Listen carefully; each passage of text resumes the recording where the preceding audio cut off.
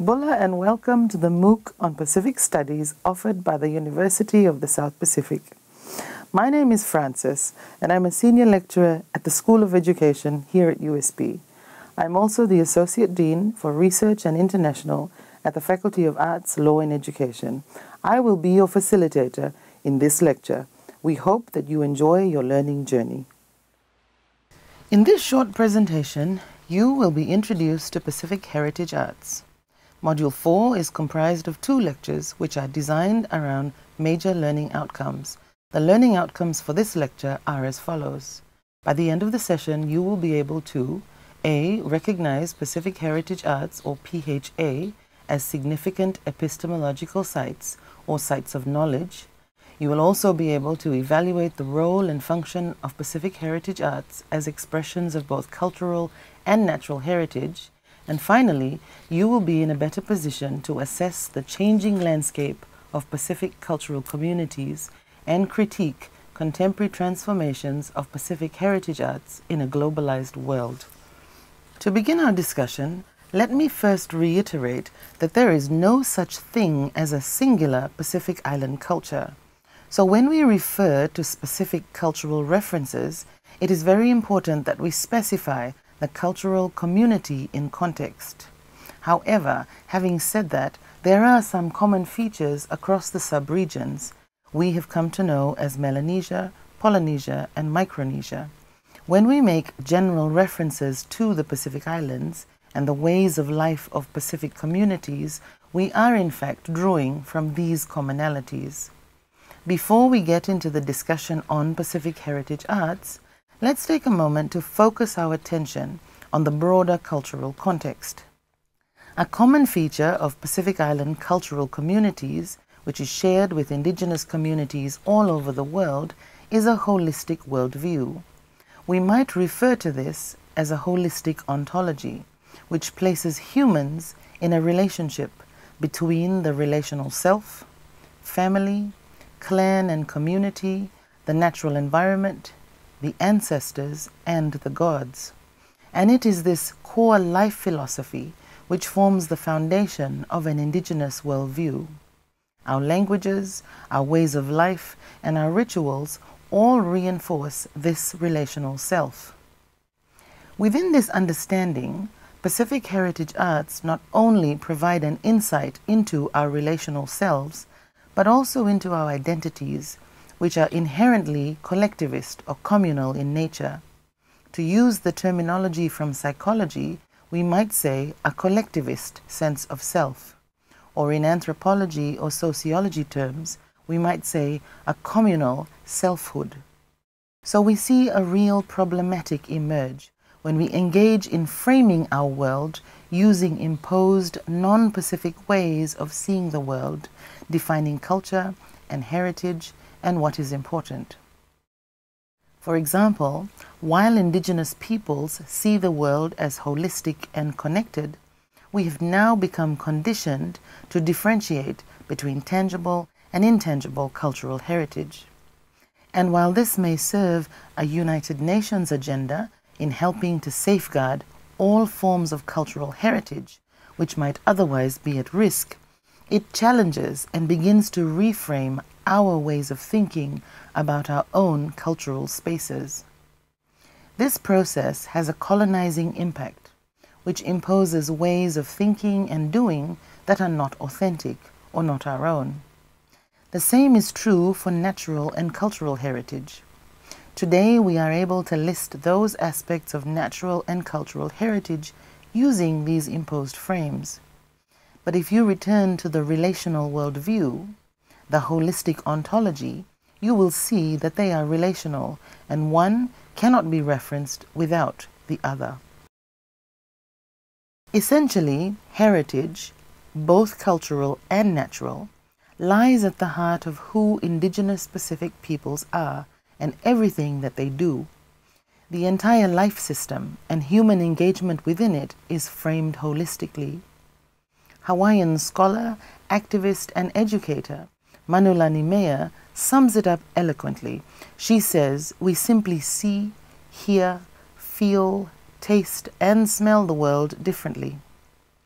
Let us look at a shared example across Fiji, Tonga and Samoa, the heritage art form commonly referred to as tapa cloth, masi in Fiji, ngatu in Tonga, and siapo in Samoa. Here we see a selection of a number of pieces of masi kesa, or Fijian tapa. This photograph was taken at a recent display by Fijian heritage artists at the 2016 Festival of Pacific Arts held in Guam. Fijian masi or tapa is distinctive in that its designs are neat and compact, generally distinguishable by rows of patterns. These patterns are comprised of repeated imprints or designs. Fijian masi makers once used leaves as stencils and also painted freehand onto white cloth made from the mulberry tree, which is believed to have been brought to the Pacific Islanders by early settlers journeying from Asia. Today, many women make use of contemporary stenciling materials, including X-ray film. In Fiji, like Samoa and Tonga, tapa cloth is presented at births, weddings, and deaths, where they form an important part of the traditional bedding for the newborn child, the newly wedded couple, or for the deceased. In contemporary times, it has become common to use either Tongan or Samoan tapa for these cultural obligations in Fijian ceremonies.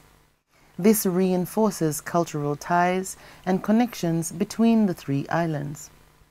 There are also a number of shared tapa designs which may be found across the islands. Here we see a very old ngatu or Tongan tapa made in 1970 at Telema Alekisio's final koka'anga at Kolomatua, a village in Nuku'alofa in Tonga. A koka'anga refers to the making of ngatu in the Tongan context, and Tongan women form collectives referred to as kautaha koka'anga to engage in this group activity of tapa making. While tapa cloth today is coarse to the touch, this particular ngatu has the texture of a felt textile or velvet and is soft to the touch. It's easy to see how tapa was once used as clothing, curtains and blankets. Designs are imprinted onto the ngatu using traditional tiles or tablets made from coconut fiber or sennet, which are stitched onto a coconut fiber backing. When stored correctly, these kupesi tablets may be passed down through at least 3 generations. Today, the most common way of designing a ngatu is freehand, or a combination of use of the kupesi tui, or tablets, and freehand printing. Tongans continue to pass on the names and significance of each design, as well as engage in the creation of new designs, applying the traditional rules of Tongan kupesi design. This ngatu has not yet had the darkened overlay printed by hand to emphasize each design. In both Tonga and Samoa, black tapa was once used for weddings and funerals. This practice has declined and is now rarely seen or practiced. Tongans in New Zealand have also created a new kind of ngatu, which is made with a cloth backing called vailene. Paper tapa, called ngatu pepper, are also used to decorate celebratory or funeral spaces. There is a strong cultural link between Tongan and Samoan cultural practice, although many changes have emerged over the years. Here we see 2 contemporary pieces of siapo that were purchased at the Apia market in Samoa. You will notice that Samoan siapo contains repetitions of fewer patterns, unlike the Fijian masi kesa, which is quite compact and contains a diversity of designs. Like the Tongan ngatu, Samoan siapo designs were once imprinted with the use of sennet tablets, called upeti fala. However, the introduction of iron and modern tools led to the development of what is now called upeti papa, or wooden boards. These boards contained carved designs which act in a reverse printing design process. Designs are then emphasized with darker overcolors. In Samoa, it is interesting that contemporary siapo now features designs which were once reserved for female and male tattoo. The same is also commonly found in siapo printed fabrics.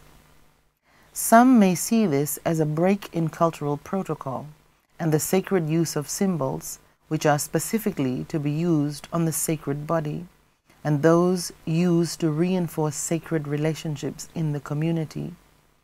Others see it as cultural change and continuity, which is inevitable over time. What is your view? It is important to note a serious issue concerning the framing of heritage arts in the Pacific. First, there is no single one-word translation for the word art. Each heritage artwork has its own traditional name, and the artisan or designated creator family or clan has a specific name ascribed to him or her on the basis of the art form. Today, we readily use the words art and contemporary arts, and sadly, the inherited colonial name, handicraft, has also stuck with heritage artisans now referred to as craftsmen or craftswomen. The word handicraft is problematic and reflective of a colonial mindset. It does not take into consideration the complex social order or worldview of the societies for whom these creations hold deep spiritual and cultural significance. Take, for example, the names we ascribe to contemporary artists. We call them poets, writers, painters, fashion designers, etc. On the other hand, our traditional carvers, potters, weavers, and tapa makers are clustered as craftspeople. UNESCO 1997 provides the following definition of handicrafts, which is quite broad. This is still problematic because it clusters all creative works made by hand under one umbrella. This clusters Christmas wreaths and decorations made from natural fibers in the same category as a mat, a tapa cloth, and even traditional pottery or carving. Here we have two images, a hand-woven rug, which could be made from old clothes scraps, and a photo frame made from old bottle tops and buttons. Both of these may be categorized as handicrafts. If what we are seeking is a more holistic understanding of Pacific heritage arts, we need to first decolonize our thinking and shed those all too often used terminology such as tribal arts, primitive arts, oceanic arts, or traditional crafts. As mentioned previously, there is no one word for art in Pacific languages. And as Kepler 2007 explains, it can be hard to differentiate just about anything, including, as in her definition, plastic arts, even though these arts made from plastic do not have spiritual significance attached to them. So how do we arrive at a holistic understanding of heritage arts?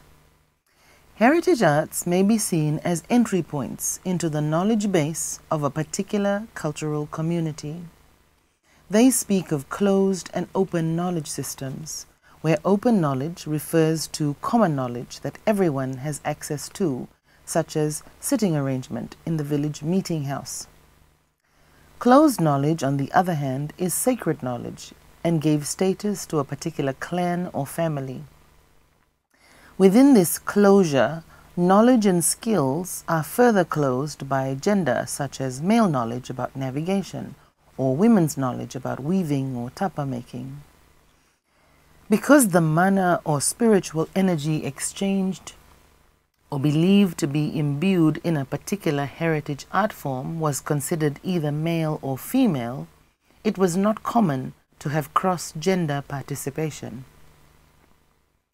This is beginning to change, however, in some contexts, with young men taking up weaving or helping in the preparation of tapa. There are 6 entry points through which Pacific heritage arts may be viewed. First, functionality. Pacific heritage arts are primarily functional in nature, serving very specific purposes within the broader cultural practice, and as such are valid and valuable cultural epistemological sites of knowing, being, doing, and belonging. What this means is that Pacific heritage arts allow us an insight into indigenous knowledge systems. Second, spirituality. Spiritual indigenous notions of nurturing a cultural balance are imbued in the conception, creation, and cultural function of all of our art forms. Third, social order. The arts are central to understanding cultural maintenance of social, political hierarchy and social order within the cultural community. Fourth, gendered spaces. The creation, production, and use of the arts in cultural practice are premised on indigenous notions of gendered spaces and relationships. Fifth, relationships. The cultural and ritual practice of art production and use are indicators of relational spaces. These reflect the collective or communal dynamic of Pacific cultural communities. And finally, symbolism. Pacific heritage arts are highly symbolic in nature, and the kinds of symbolism represented in the various art forms relate in varying degrees to the first 5 entry points or tenets. Here we see what we could rightly call Pacific handicrafts. 2 displays at the Langafonua building in Nuku'alofa, Tonga. These are functional and made with natural materials. Some feature contemporary images of animals and flowers, while others may feature more traditional cultural symbols. These products feed into the tourist market, as well as, to a lesser extent, the local market. They do not meet all of the 6 entry points discussed in the previous slide. That is, they are functional. They may be produced by a specific gendered group, although not necessarily, and they may contain some elements of design that meet the general tenet for symbolism. However, they do not feature in ritual or ceremony, and they don't tell us anything about spirituality, social order, hierarchy, or relationships. On the other hand, when we look at these specific examples of Pacific heritage arts, we see the 6 tenets or entry points coming into play. Here, we see the Tongan tauvala or kie. These are woven wraps which Tongans wear over their clothing as a sign of respect. In Tonga, all school children and adults are expected to wear this every day. Tongan boys wear the tauvala, a small mat, over their clothing, and girls wear the kie, a more decorative piece, over their clothing. In the second image, we see a group of Tongan women from Ewa Island at a formal event wearing the traditional tauvala. Next we see the Fijian tambua or whale's tooth. This is used in ceremonies for formal presentations as a sign of respect and cultural obligation. At the bottom left, we have the Samoan fine mat called the ia tonga. It is used in formal presentations, again as a sign of respect and cultural obligations. And in the final image, at the bottom right, we see a full arrangement of mats and tapa for a traditional funeral called Nine Davo Davo or bedding. Again, we see the 6 tenets playing out in cultural expressions of relational spaces and respect. So simply put, Pacific heritage arts are functional. They tell us something about our shared spirituality based on a holistic worldview in which everyone and all of the cosmos within the universe are interrelated. Our heritage arts tell us about social order or hierarchy, and they allow for the demonstration of mutual respect and social cohesion. They tell us about gendered spaces and about relationships, and they represent a deep and meaningful symbol base where historical reference points, genealogies, and important values and beliefs are emphasized and reinforced. Here we see more select images, including traditional dance performances from Rarotonga or the Cook Islands, Chamorro dancers and orators from Guam, and Ratuman dancers from Fiji. We also see traditional shell money from the Solomon Islands. One of the biggest challenges faced by indigenous communities in the Pacific, which is a shared concern by indigenous peoples all over the world, is cultural appropriation. That is, the unacknowledged and often misrepresented heritage symbols and arts of the Pacific. You may like to read up on the context of cultural appropriation in the Pacific Islands. Some links are provided as supplementary readings. To summarize, Pacific heritage arts provide us with significant entry points into the knowledge systems of indigenous communities in the Pacific Islands. These are reflective of a holistic worldview that is relational at its core. Heritage arts are not handicrafts. They are representative of a particular community, and they tell us about the spiritual dynamic of that community. They are subject to change over time, just as culture changes. The study of heritage arts can tell us something about the spiritual, cultural dynamic of the role of the cultural artist, whether it be a man or a woman, an individual or a collective activity. And finally, to fully understand heritage arts, we need to decolonize the frames through which we view and interpret these cultural creations, their processes, the actors involved, the products or creations, as well as the context in which they are exchanged and used in ceremonies or rituals. This means that we need to dialogue with indigenous people themselves so that they may begin to define and explain their understandings of their own heritage arts. This means decolonizing our lenses and really beginning to see Pacific heritage arts in their correct and rightful cultural contexts. You should now take the time to read through the 2 articles which have been provided for you and view the second video, which is a TEDx talk on Pacific symbols as graphic communication.